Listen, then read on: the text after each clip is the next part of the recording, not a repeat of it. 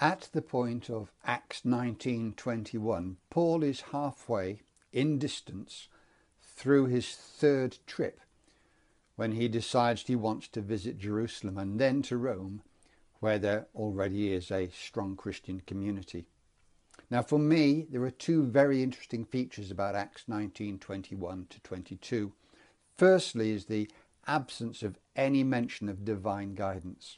It doesn't say it seemed good to the Holy Spirit and to Paul to visit Jerusalem and Rome. There are no visions of men or angels beckoning him on. It just says in a very matter-of-fact manner, Paul decided to go to Jerusalem, and I must visit Rome also.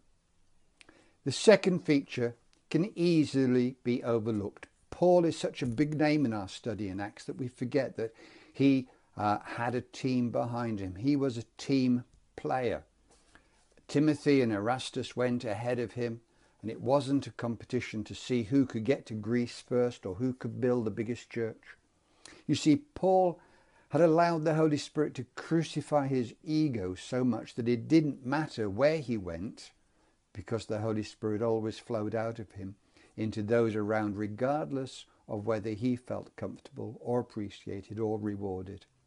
He was so in tune with the Spirit that he knew that for me to live is Christ and to die is gain. You probably know that he wrote those words to the Christian believers in Philippi whilst he was imprisoned in Rome.